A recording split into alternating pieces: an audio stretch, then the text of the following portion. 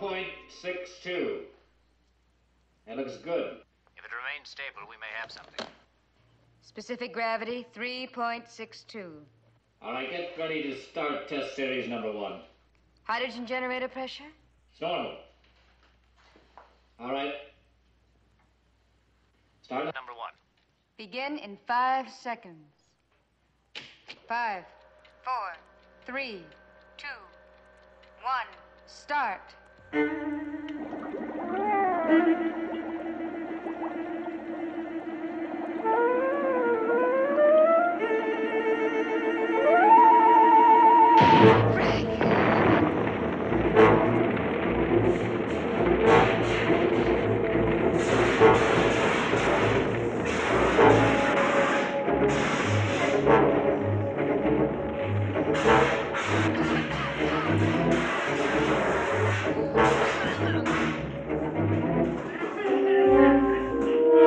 Frank, what's wrong with your mask?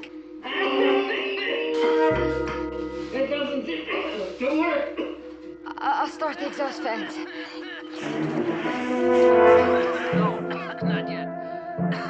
Not till I get the fire out. The oxygen was spreaded, and everything might explode.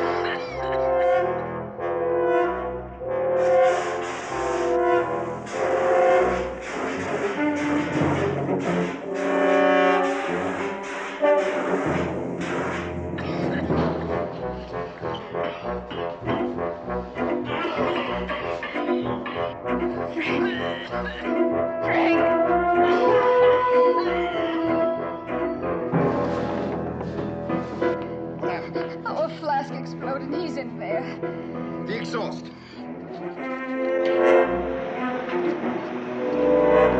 Oh, no. Wait till all the gas is exhausted.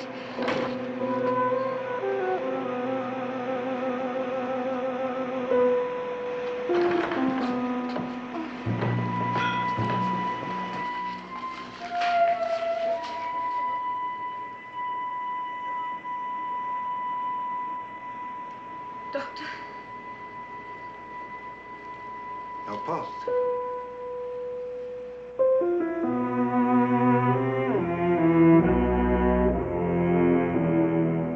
Such are the hazards of scientific research. And strange as it may seem, this is not the end, but only the beginning of the ordeal of Dr. Cordell. Our leading players are Mr. Robert Vaughan, Miss Kathleen Crowley, Mr. Robert Ellenstein, and Mr. Russ Conway. Speaking of chemistry, this thriller is a mixture of 1 part scientific possibility, 1 part imaginative melodrama, and 2 parts pure terror.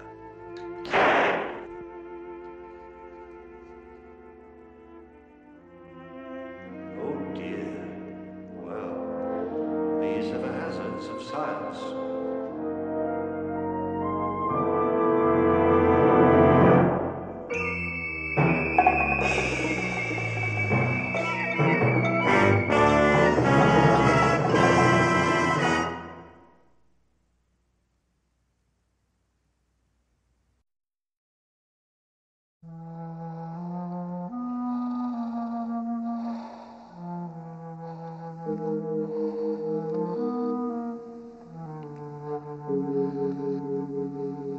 Just lie quietly now. I've just given you an injection of adrenaline. No. Lie still. Are you all right? Mm-hmm. Your notes? They're safe. What is it, Doctor? 10 minutes ago, he had no discernible heartbeat. And now it's normal. How do you feel, Frank? Other than a splitting headache, I feel all right. Can I get up? Come on. Up. Well, you better phone Washington, Doctor, and tell them to run the rest of these tests. I guess we've got a new problem to solve now. What's that? This mask is supposed to protect against any known gas. And it failed me completely in there. Are you sure it's working correctly? Well, we both checked it before we went in the cage. It's routine. But it must be defective. If it isn't, you know what you're suggesting. Not suggesting. I'm telling you.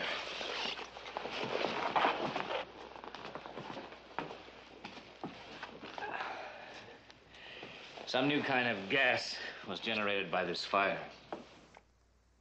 Now, we've spent 2 years trying to find an antidote for nerve gas. And then suddenly we stumble on even a more frightening problem. A gas against which our best equipment is completely useless. A new gas? Well, there must be some other explanation for what happened to you. Well, you gave me a physical examination less than a month ago. Was I a candidate for a heart palpitation or a sudden blackout? No. Let's face it, Doctor. What we can discover by accident, others can discover too, or possibly have already discovered. I'll concede tentatively that you've run onto something unique. I'll report it to Washington and send this gas mask along to be checked. Do you have any idea what combination of chemicals occurred during the fire? Well, yes, but it would take weeks, months even, to check out all the possibilities. Oh, Frank. I guess I bounced a little harder than I thought I did. Well, you're going home now. And no work until I say so. Now, no arguments. You're going home. Lois, you'll drive him. There may be more after effects. I'm more likely to have after effects from her driving. Mind your manners, Doctor. You're a little too fragile to be bounced again. Come on. She never got over being champ of her judo team. You two go along. I'll see that everything's secured here.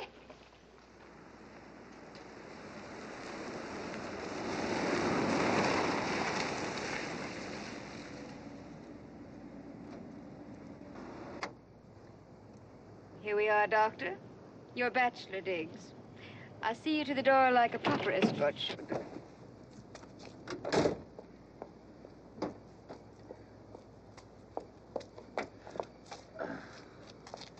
I say, what did you put in those drinks? Adrenaline and oxygen. A real gas set.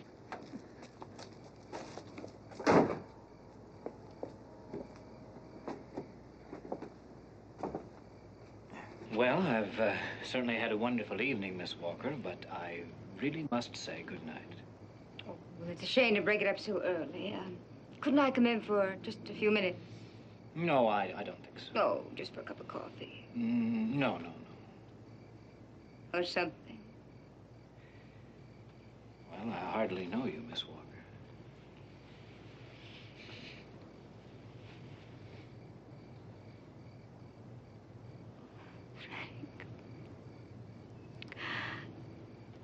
Oh, I've been acting like a selfish little heel. Frank, forgive me. I'd be worried if you weren't disappointed. So am I. Believe me. Well, that's all I wanted to hear. Good night. Good night.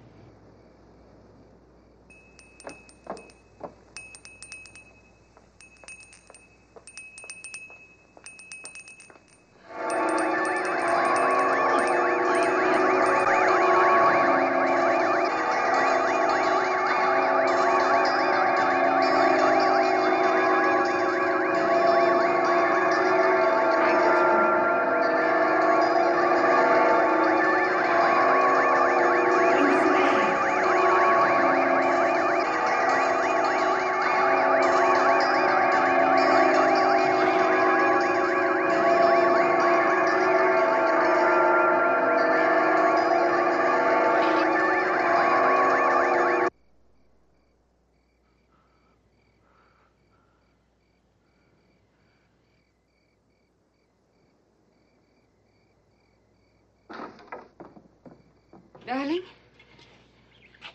What happened? I don't know.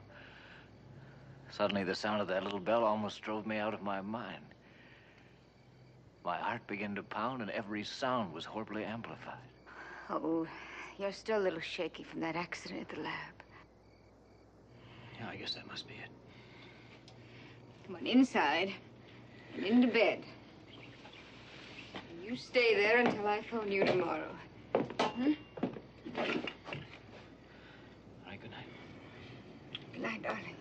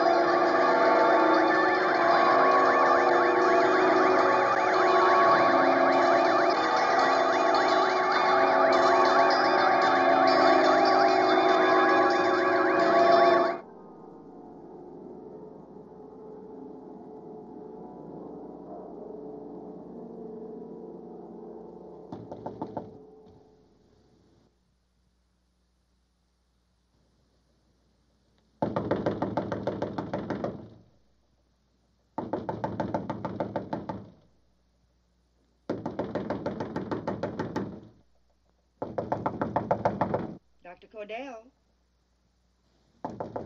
Dr. Cordell? Dr. Cordell, are you in there? Doctor! Yes, Mrs. Heath. Didn't you hear your phone? It's been ringing for the past 20 minutes. Miss Walker's been trying to reach you. All right, thank you. I'll call her right back.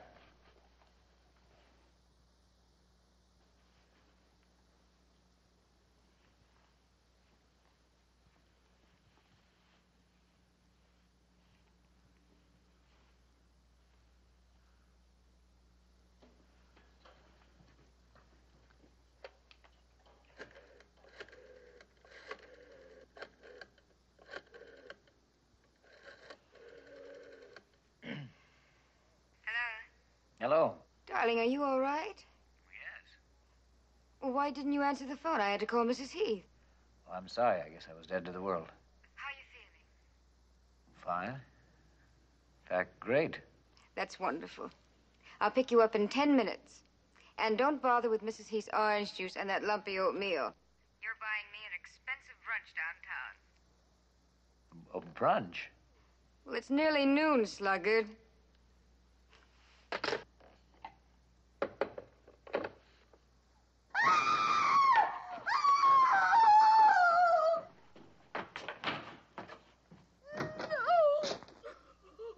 Mrs. Heath, what's happened?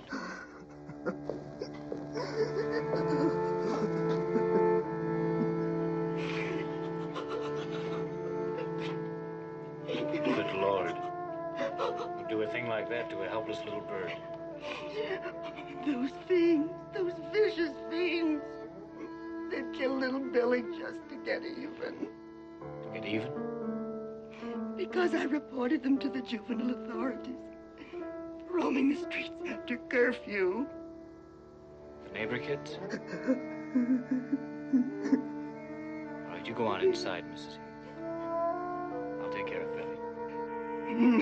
No, I'll do it. I'll put him where the cats won't find him. He was always so afraid of cats.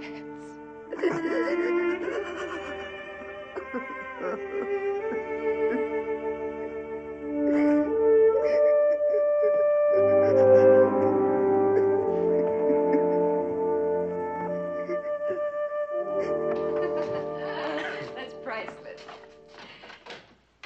You mean that you actually were brewing moonshine right beneath your chemistry professor's nose? Right under his red nose. I always felt the old boy was wise to us. He was probably sampling the stuff after class. No wonder you weren't kicked out in your freshman year. It's a miracle I didn't poison the entire undergraduate school. Oh, it started me reminiscing. It must be something to do with this brunch business. You know, that is a scandalous deterioration of good, staunch, orthodox habits, combining breakfast with lunch. Well, whatever the reason, I'm glad. Do you know, I nearly lost you last night. But today, you're wonderfully alive and bright again. Why, you're almost fun to be with.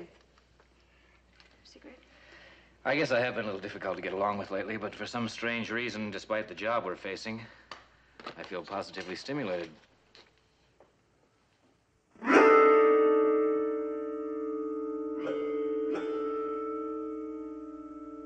Match, darling.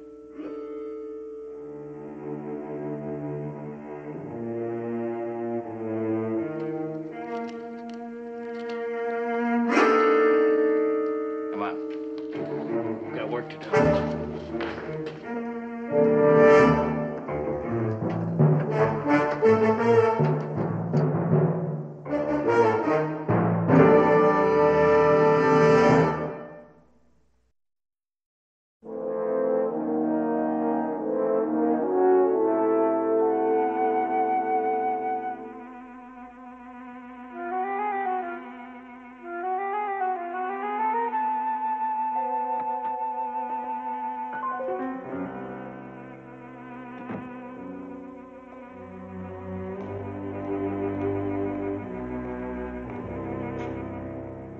Another night session? Well, I can take it if he can. Any progress? Oh, nil. Three weeks trying to recreate that gas, and I've got nothing but circles under my eyes. How's he feeling? Well, I think he's overworking. It's like a compulsion. It's almost frightening. Maybe I better take another look at him. Ask him to come around to my office first thing in the morning. Good. Good night. Good night, Doctor.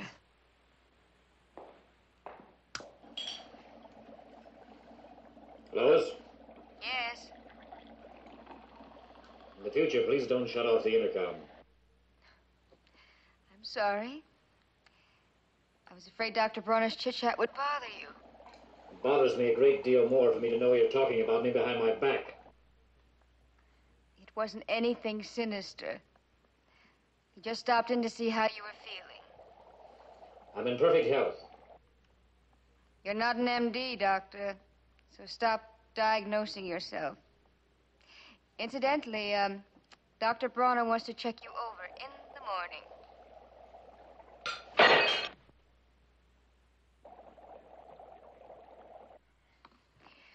All right, Frank, that's all for tonight. Come out of there now.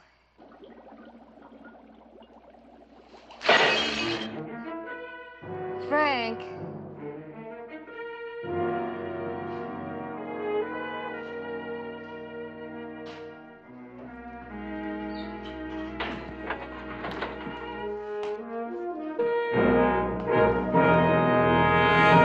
Well, that was a stupid thing to do, wasn't it? You should take the hint. That was a typical fatigue symptom. I'm sorry if I frightened you. No, forget it. Seems that all I'm doing these days is apologizing. Well, at least you're not ignoring me.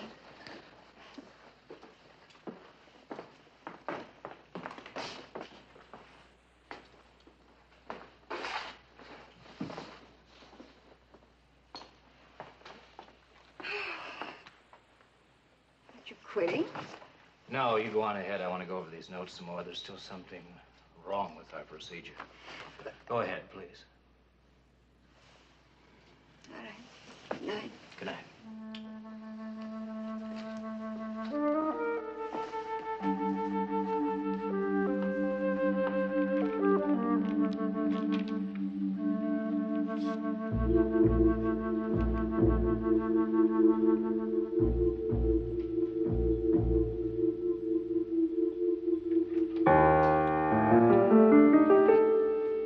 Excuse me, I'm lost, I think.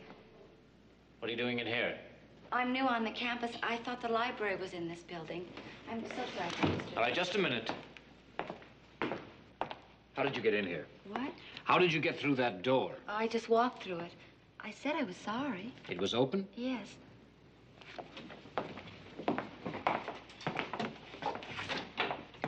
And you didn't see this sign, of course. Oh, I didn't notice. What's your name? Susan Baker. And you just walked through this door, huh? Well, yes, I saw a light down here and I just... And it was open? Yes. Well, it couldn't have been opened. It's always locked. It locks automatically. Well, I don't know about that, but it really was open.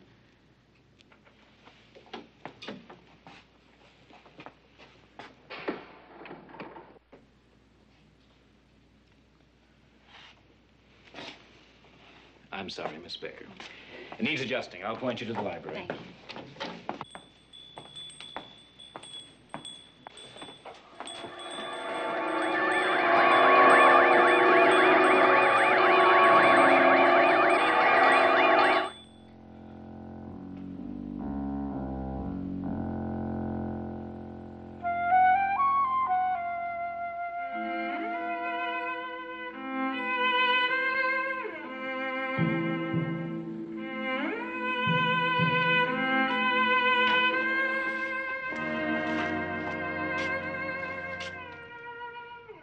Here's that building on the other side. Thank you.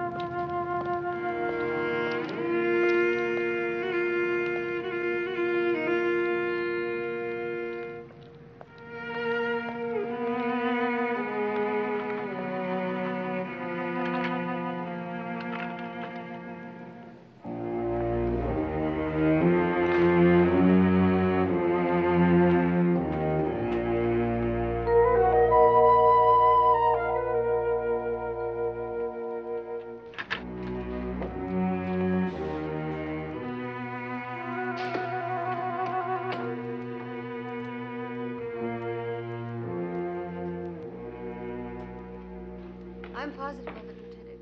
She's the same girl I saw when I was leaving last night. What time was that, Miss Walker? Oh, about 10. And you say she was headed for this building? No. No, I said I saw her heading in this general direction.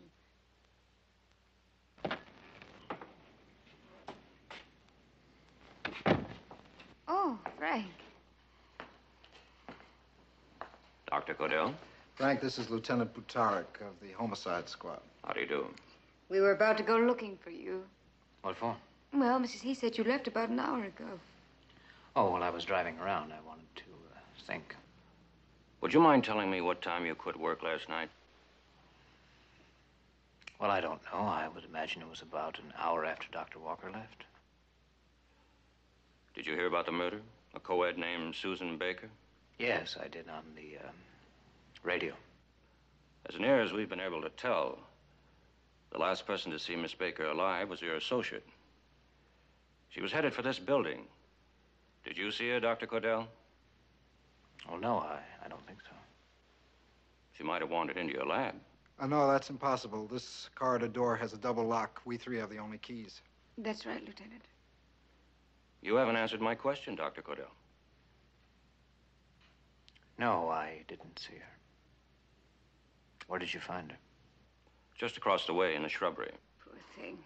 What he did to her. You saw her? I asked Miss Walker to identify the girl. I see. I guess that's all for now. Thank you. Goodbye, Lieutenant. What a horrible thing to have happen. Well, Doctor, I believe you wanted to examine me this morning. Don't tell me you're actually submitting without a fight. Well, you two seem determined that there's something wrong with my health. I think if you have any after effects from that gas, we ought to know it. All right, come on now, let's get it over with. Well,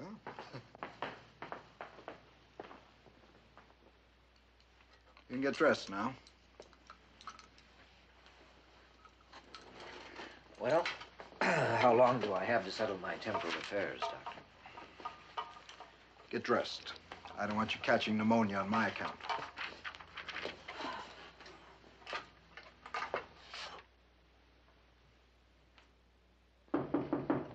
Come in. Excuse me, Doctor. Oh, come in, Lieutenant. Before I leave, I'd like to get your opinion on something that's bothering me. Yeah, what's that, Lieutenant? You remember those deep scratches on her earlobes? Mm-hmm. Well, you were right. She was wearing earrings. And the killer did tear them off. My men just found one about 30 yards from the scene. Apparently, the killer dropped it. What kind of a psycho would ignore her wristwatch and the money in her purse and just take a worthless little thing like this? Well, that's very difficult to say, Lieutenant. Possibly a trophy of the kill. Yes, but why not her scarf or something more personal? Why earrings? Who knows? Perhaps it has a hidden psychological meaning for the killer. A symbol which released some deeply suppressed homicidal urge. What do you mean? Well, suppose that in his infancy, he'd been terrorized by an older child, a sibling. Terrorized with a toy bell. Such a repressed nightmare could lie dormant for years and then suddenly explode in seemingly senseless violence. It's all a matter of chemistry, brain chemistry. Well, how so, Doctor? Well, human behavior is a direct result of the chemical balance of the cerebral cortex, that portion of the brain which controls our higher mental functions, particularly moral judgments, the ability to choose between right and wrong. You mean a sudden change in brain chemistry could turn a normal man into a killer? Yes, exactly. Well, suppose your theory was correct. Do you mean you could restore the moral balance of a man by restoring the chemical balance of his brain? Possibly, if one only knew what elements were involved. And otherwise? Otherwise, he must go on killing.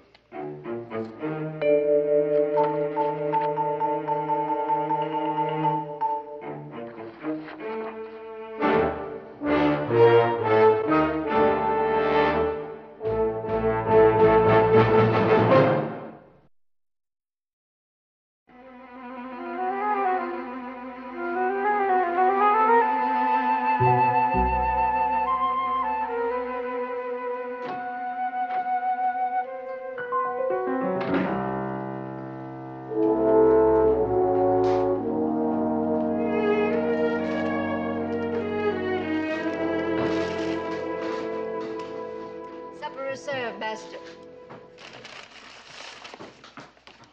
Sammy Fong says there's actually chicken in the chicken chow mein tonight. Would you like me to send in the menu? Oh, Frank, come on, let's not let it get cold again tonight, please. concentrate. So am I on my neglected feed box.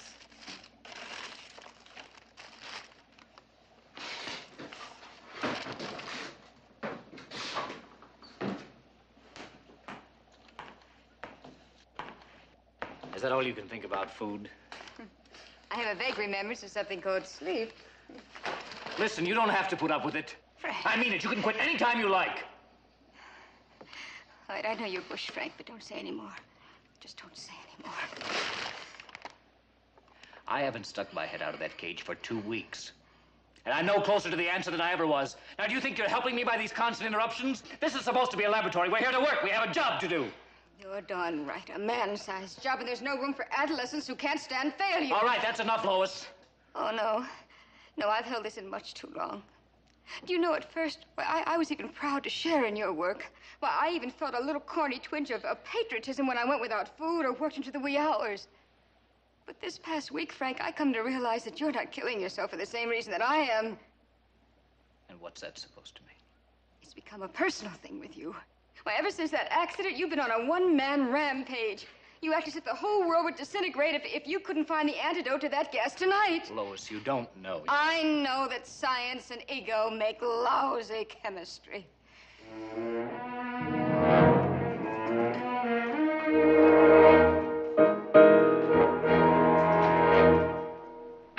Lois!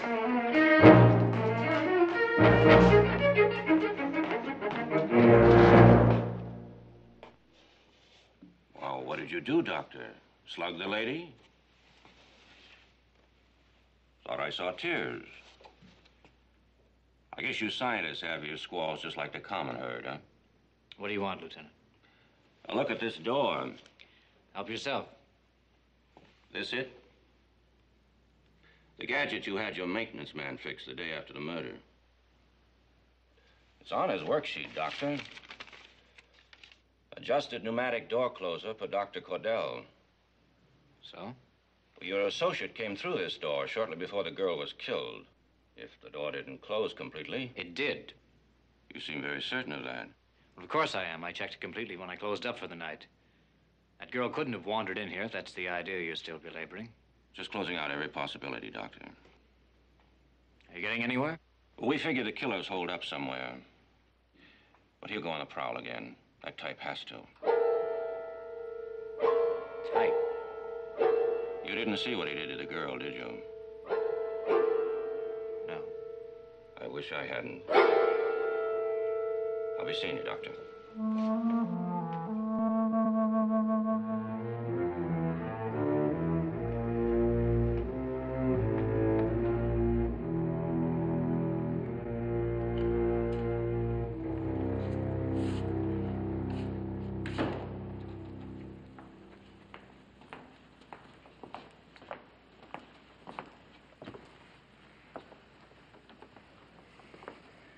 Got another glass? Lois was just in to see me. She tells me you haven't been out of here in days. Frank, as a friend, not as your boss, but as a friend, go home. Take the rest of the week off. Perhaps with a fresh mind, you'll be able to see through to the answer.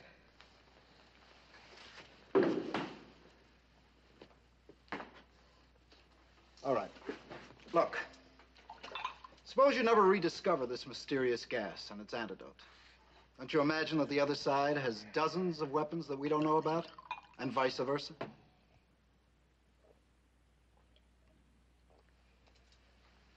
Very well, then.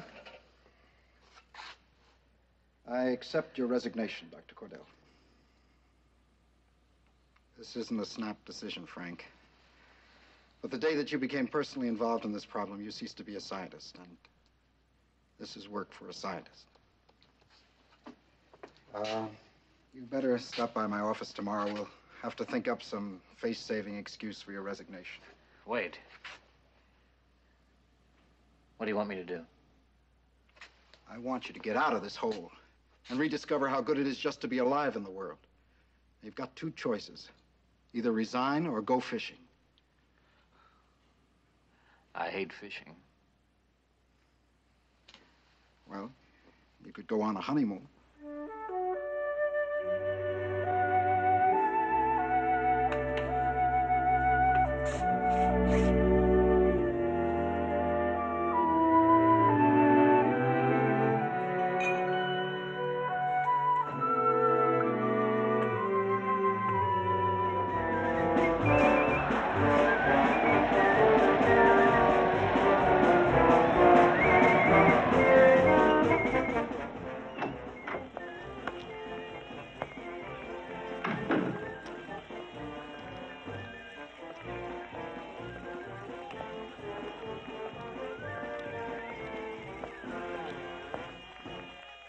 Okay, kids, now I want to hear this one.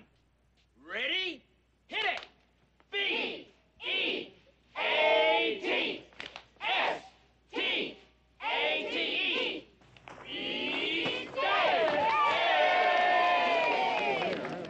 One last time. Are we going to beat state?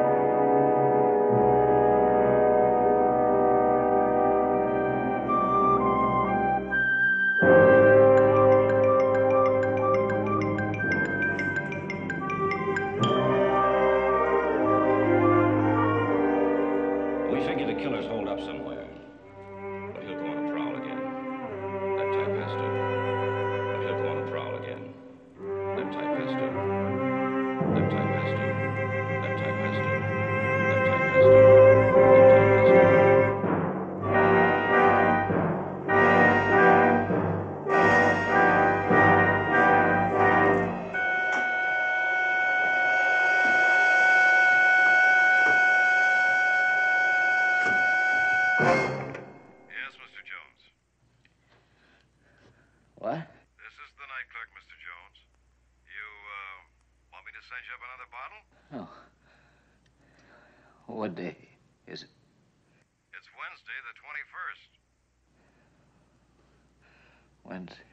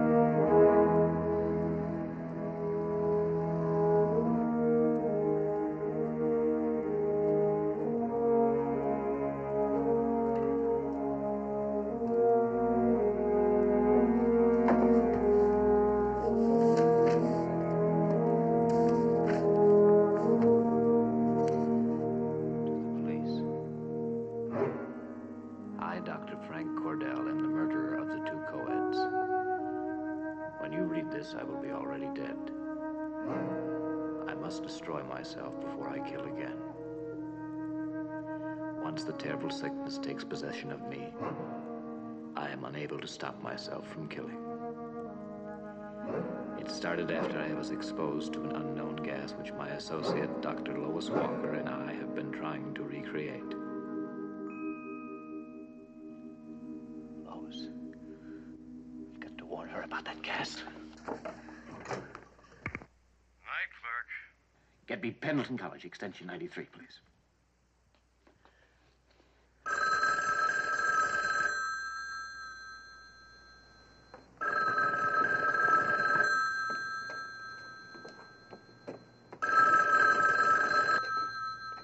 Hello. Lois. Frank. Well, where are you? And are you home? And why didn't you call me before you left? Never mind that. Just get out of that lab now, do you hear me? Don't go on with those experiments. Darling, listen to me. I found it. I've isolated the element from the... Lois, don't go on with it. Why? You don't know what you're fooling with. Frank, are you ill? Someone just came in. It's Dr. Bronner and that police lieutenant. Look, I'll put Dr. Bronner on. No. Don't tell them you heard from me. Do you understand? Don't tell them. But why? Lois, I've got to talk to you first. You're in great personal danger. That gas, it's more hideous than we dreamed. There are effects. I can't explain on the phone, but I've got to talk to you. Frank, you are ill. I've got to talk to you somewhere alone. Now, where can I meet you? Well, the chapel. No one will be there now. All right. Meet me there. And don't say anything to anyone.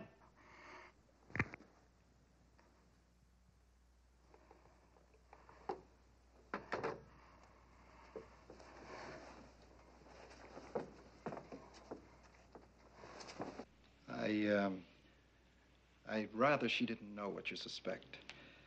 After all, it's only circumstantial. It's quite a coincidence, Doctor. The very day you brought up the idea that a simple little bell could trigger the killer, Cordell holed up in this lab. He ate here, he slept here. But you can't suspect a man for being dedicated to his work. She's leaving. Lieutenant? Good evening, Miss Walker. Can I help you with anything, Doctor? No, I was just showing the lieutenant your lab setup. Oh, I see. Well, in that case... Lois. Yes? If you should happen to hear from Dr. Cordell, you let me know right away, would you please? Yes, of course I will, Doctor. Good night. Night. Good night.